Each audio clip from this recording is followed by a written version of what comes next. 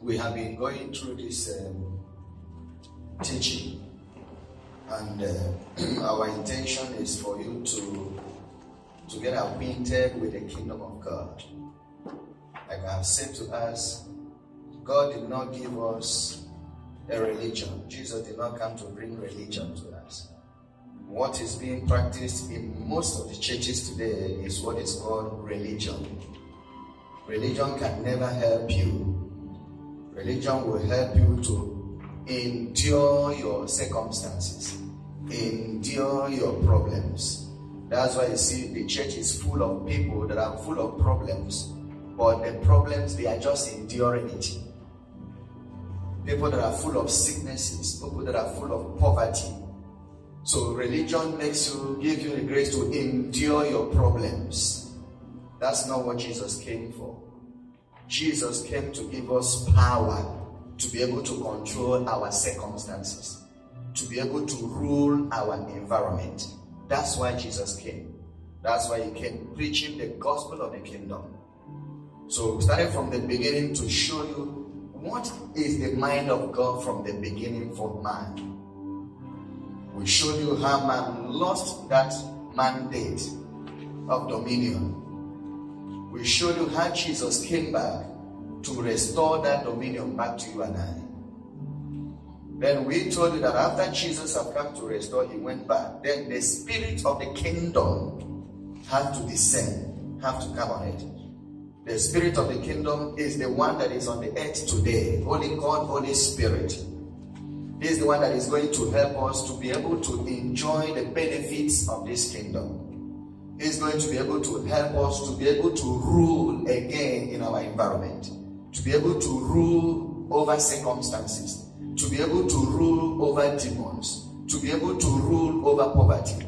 No one is created to be poor. Poverty is a spirit that comes from the pit of hell. So the kingdom gives us power to control and to rule and dominate these things. So when the Holy Ghost came, like I shared with us, the first thing he had to do was to restore the language of heaven that we lost in the garden. That's why when they became God, when the Holy Ghost came on the day of Pentecost, the first thing they spoke was tongue. That was the restoration of the language of heaven. So last week we shared with you that now that you have learned to, the Holy Ghost has taught you now to speak the language of heaven. The King is also speaking to you. You need to also understand how to hear the King and understand the King. That's what we talked about last week. So today we are going to go further. Please go to page 12. Go to page 12 of the booklet in your hand. Page 12.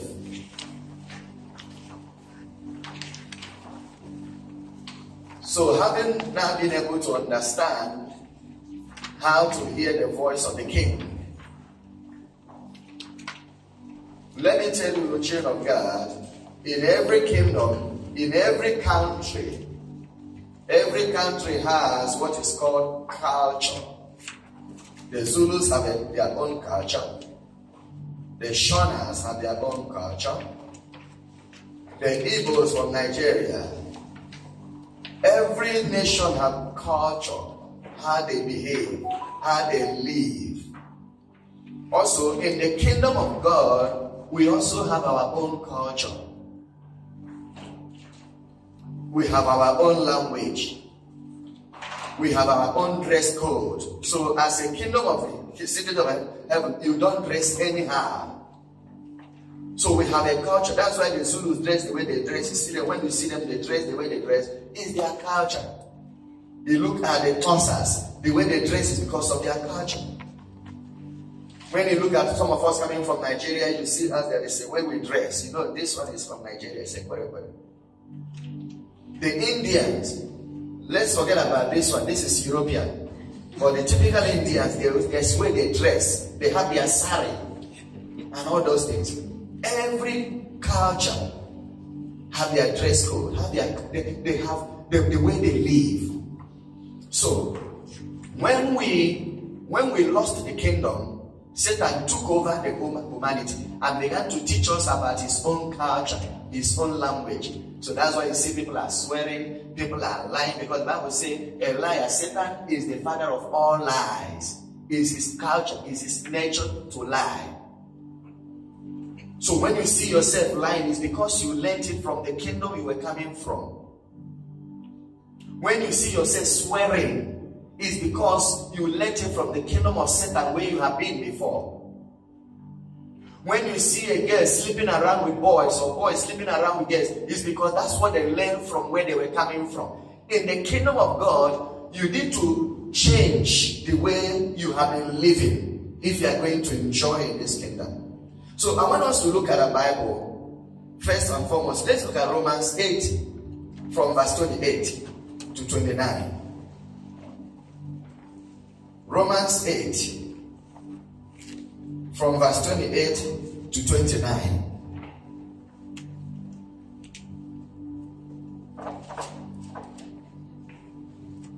Are you there?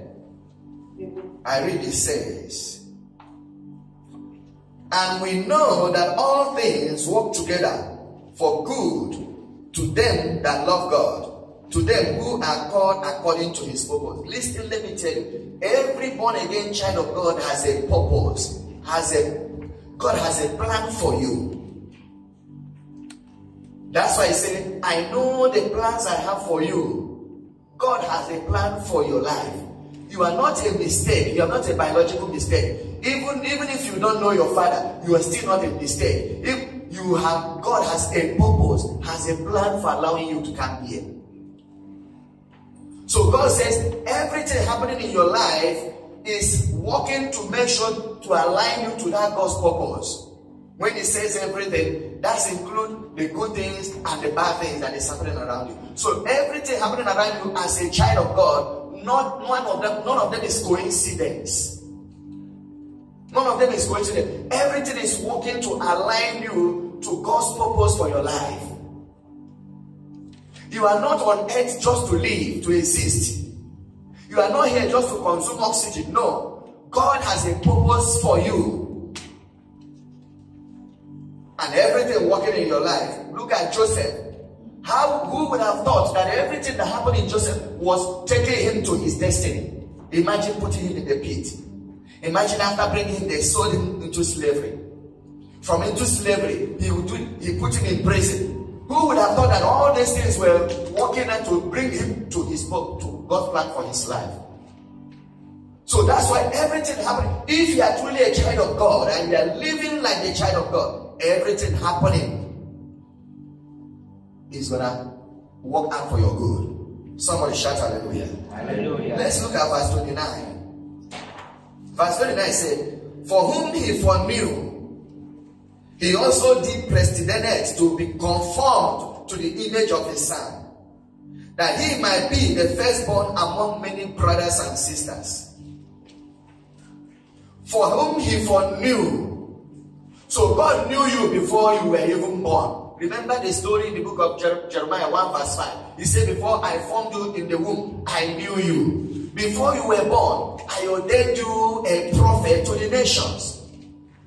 For whom he foreknew, he also predestinated to be conformed. The word conform means to mold. The word conform means to behave according to the standard. So when we were unbelievers, we lost the image of God. Remember, in the book of Genesis, the Bible said, let us make man in our image. In the book of Genesis 1:26, let us make man in our image. So God created you originally to look like him. That was the plan of God. And I say to you here, that image, the word image, talks about nature. We have the nature of God. God created you to have his nature in you. So when Satan came and kidnapped us and hijacked the earth, he put his own image in us. So now that we have become born again, the next thing that God wants to do is to change that image again back to the image of God. That's why he said, look at verse 29 again. For whom he foreknew, he also did predestinate to be conformed to image of his dear son. So now you have to be remolded. You have to be changed from what you used to be before, now back to the image of God. That was the initial plan of God for your life. Let us make man in our image, after our likeness. Let them have dominion. So for you to be able to rule in this kingdom, for you to be able to dominate in this kingdom, you must go back to the image of God. And that's one of the things Holy Ghost came to do. To remold us, to be conformed to the image of his dear son. And he says, Jesus is the firstborn among many brothers and sisters. So we must look like him. We must think like him. We must behave like him. We must act like him if we are going to rule like he ruled. You know, Jesus was able to command the sea and the sea obeyed. Commanded the wind and the wind obeyed. He was able to command demons and they listened. He was able to do all kinds of miracles. That is the same thing that God wants for you and I. But for us to do it, we must be remolded again to the image of God. And that's one of the things the Holy Ghost came to do. Holy Spirit came to do this work in our life. So when we look at our booklet there, it says what the Holy Spirit does within us. What the Spirit of the kingdom does in us. So remember, the Holy Spirit is in you. The Holy Spirit is upon you. Are you getting what I'm saying to you? The Holy Ghost is in you. And the Holy Ghost is upon you. So the Holy Spirit in you is there to work, to make you, to mold you again, to look like God, to behave like God. The Holy Ghost upon you gives you power to rule over the earth. So those two, we're going to look at them differently. But today we're going to look at the Holy Ghost in us. So it's like I said there, his presence in us produces the fruit of the Holy Spirit. And his power upon us produces the gifts of the Holy Spirit. So the gift of the Holy Spirit is the power of God. The fruit of the Holy Spirit is the character of God, the nature of God. The fruit of the Holy Spirit is the power of God. The fruit of the Spirit is the character of God, the nature of God. We must have two of them to be able to rule. Otherwise, you will continue being ruled by circumstances. You will continue being ruled by demons. You will continue being ruled by poverty. Everything that you're supposed to do will continue to do until the image of God is seen in you. Shout hallelujah. Amen. So let's look at our text there. Like there is a scripture there, Galatians 5:22-23. Then we have John 15 verse 5. So Jesus said, I am the vine, you are the branches.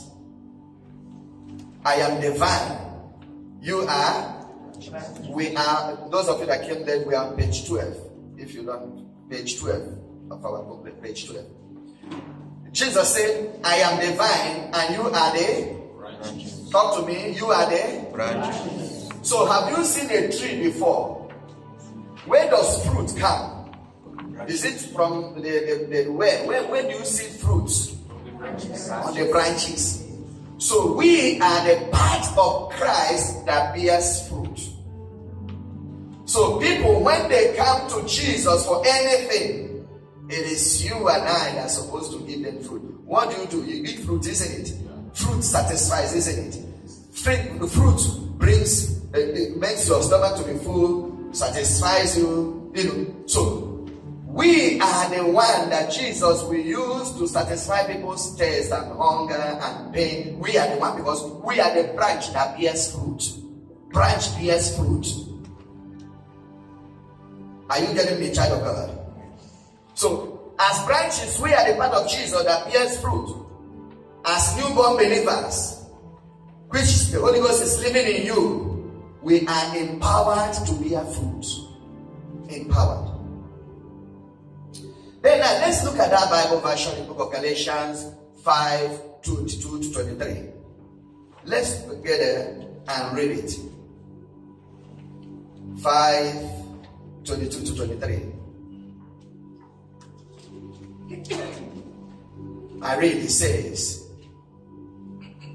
but the fruit of the Spirit is love, joy, peace, long-suffering, gentleness, goodness, faith, meekness, temperance.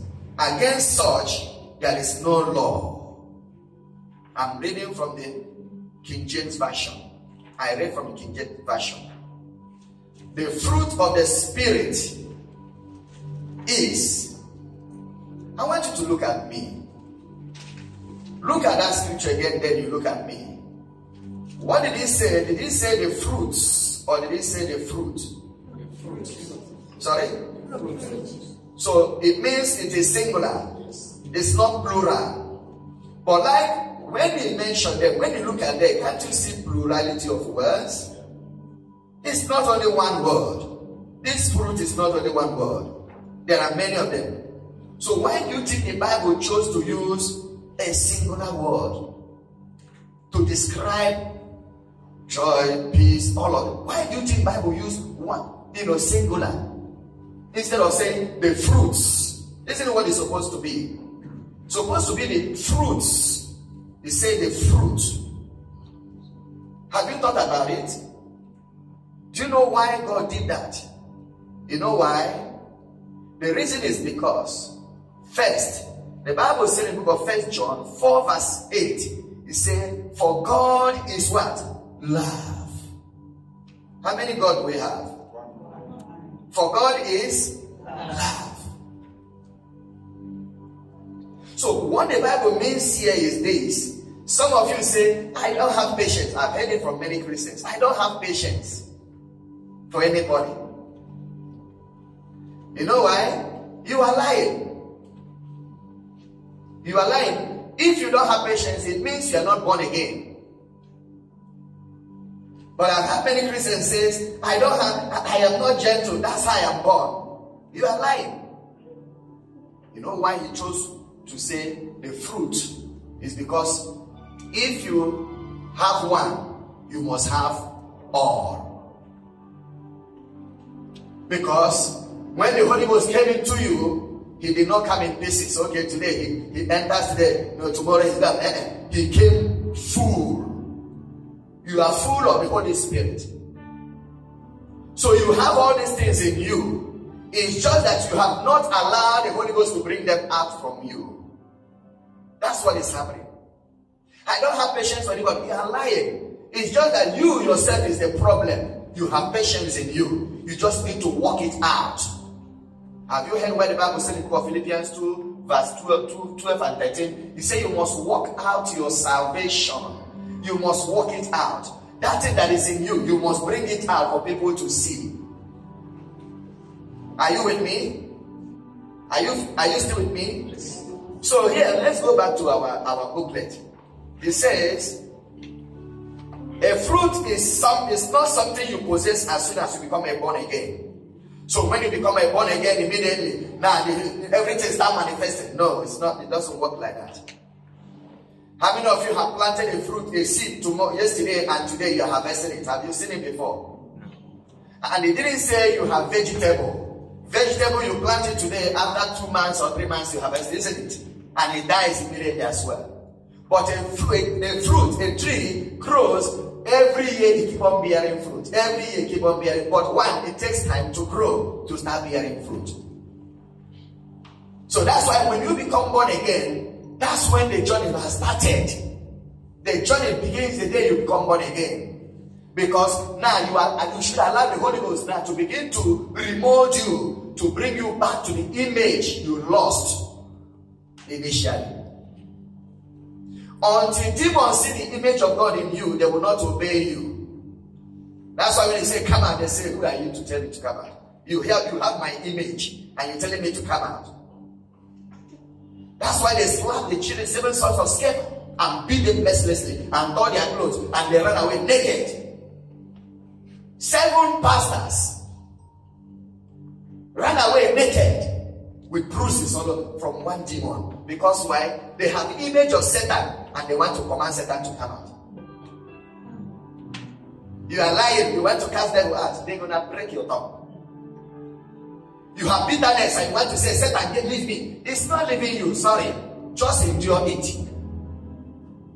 You have unforgiveness and you want to say, Satan, get out. It's not going anywhere. You have my image. I have right to stay in your life. I have right to torment you. So Jesus needs to bring us back to the image of God for us to begin to rule again. So let's go back to our booklet. He said, so when we talk about this thing, you have to, first and foremost, plant the seed. And the Bible told us in the book of 1 Peter 1:23, he said you were born again, not by incorruptible seed, but by incorruptible seed by the word of God. So when you became born again was when the seed was planted in you. Your heart is the soil. Remember the parable of the sower in the book of Mark 4. He said the sower went out to sow. When Jesus explained that, he says, your heart is the soil. So that's why the Bible said to us in the book of Proverbs 4:23, he said, guard your heart with all diligence. Look, let me ask you, if you have a farm and you plant seedlings in that farm, do you just leave it open like that? What do? You protect your farm. If you don't protect it, bears will come, animals will come, and they will eat it. That's what most of you do when you leave your heart open and things are going in, anything, thoughts are coming, and that's what you do. Because those thoughts is coming to destroy what has been sowed in your heart. So your heart is the soil. So the day you became a born again was the day that seed was sown. That's why Peter said you became a born by an incorruptible seed of the word of God. So that's when the seed was planted. So when a seed is planted in a garden, it must be, the first and foremost, the ground must be prepared. How many of you have gone to plant and you just go and take your seed and throw it there? What do you do first? You have to remove clear the land first. Prepare the land, prepare the ground. Then when it is prepared, then you sow the seed. When you sow the seed, do you just leave it like that? No. When you sow the seed, then you begin to, you start to water it, isn't it? You still water that seed. You also need to weed. Because from time to time you see things coming up. So that's why whenever any thought, that evil thought comes to you, you must get it out of your life immediately. That's weeding, removing those things. Because if you don't do, it's going to choke the seed that has been planted in your heart. So that's why you don't just sit down one place and you are thinking about that boy. Oh, look at his muscle. I love it. Only I can touch it. You just sitting there and you are smiling. People think you are crazy. You are just fantasizing. Oh my God. And you're just sitting there thinking. You know what you're doing? You have allowed the wind to come to take the seed that is planted in you. You are just sitting there thinking that you are stupid. I am stupid. I'm not good for anything. I am useless. As you are sitting there, you have allowed the wind to come to choke the seed that has been planted in you. You are just sitting there thinking about what people have told you in your office, that your nose, you look like your father. Your nose is a V-shape. And it's giving you trouble all the whole day and month and week. You are thinking about it. You don't know what you have done. You have allowed the devil to send something to come and uproot that seed. So that's why I say you must guard your heart. Guard it with all diligence. Let me ask you, have you gone to where the bank before, or maybe where there is treasure? When you see this place, there is treasure. Do you know the kind of security there? Because there is treasure there. Heavy security guard. That's what you must do to your heart. Because your life is in your heart. Whoever that controls your heart controls your life. So if you want to know who you are, check on the things you think every day. That's how you will know where you are, who you are. Just check. Not when you are with people. When you are alone, check those things you think. That is a sign of what is ruling your life. If those thoughts is from the devil, you're already in his pocket. If those thoughts are from God, you know that God is the one ruling your life. So you have to remove the weed. You have to bring need protection. You protect it from parasites. That seed you have sown, you protect it from parasites. You trim it. When you see it growing, you begin to trim it, cut it. So that when the fruit begins to come, it bears nice fruit. You trim it. That's why the Bible says, I am the vine, my father is the gardener. He said, my father prunes every branch. He said, my father prunes, cut it off. There are things you need to remove to make sure that when the seeds start coming, the seed is not going to be a seed that is sick, but a nice seed, a nice fruit. So these are the things you do, and you prune. And finally, when it is time for harvest, you'll be able to harvest nice fruit. So it takes process. Christianity is not for lazy people. You must work hard. It's your life. You cannot just be sitting there entertaining everything Satan throws to you. No. Christianity is not for lazy people. That's why today we have been taught so much. God will do it. God will do it. I'm waiting on God. Look at you. My brother, you're going to wait forever. You are waiting on God. God is waiting on you. You are still waiting on Him. That's the language of lazy people. Language of religion. God is waiting on you to go and change nations. God is waiting on you to go and disciple nations. You are still waiting on God. Oh my God. That's what we have been taught. That's what we have been told. And for 10 years, you've still been waiting, praying, waiting. Sorry, stop waiting. Oh, start doing something now. Somebody shout hallelujah. Hallelujah. Let's look at Luke 13, 6 to 9. Luke 13, 6 to 9.